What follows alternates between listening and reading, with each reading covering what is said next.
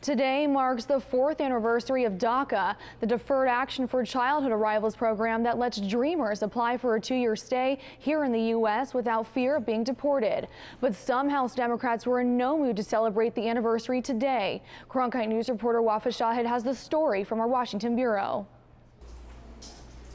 Angry members of the Congressional Hispanic Caucus accused House Republicans of compromising national security with a proposed amendment to the defense spending bill that would effectively ban dreamers from serving in the military.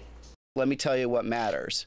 What matters out there is not your status. What matters is your heart. Congressman Ruben Gallego and the Congressional Hispanic Caucus blamed the DACA-service ban on the influence of likely Republican presidential nominee Donald Trump. Soon on the House floor, we're going to see yet again a clear example of how House Republicans are the party of Trump when they offer divisive amendments that attack dreamers. They come here in the spirit of Donald Trump. On the 4th year anniversary of DACA, Trump's friends in the House are attacking dreamers who not only want to serve our country, but want to serve it in uniform.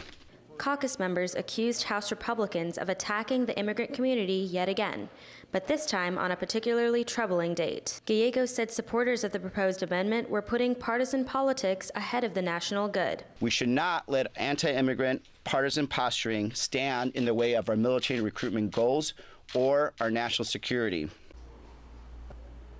The amendment to ban dreamers from military service was sponsored by another Arizona congressman, Republican Paul Gosar, but he could not be reached for comment on the opposition to his plan. Live in Washington, I'm Wafa Shahid, Cronkite News.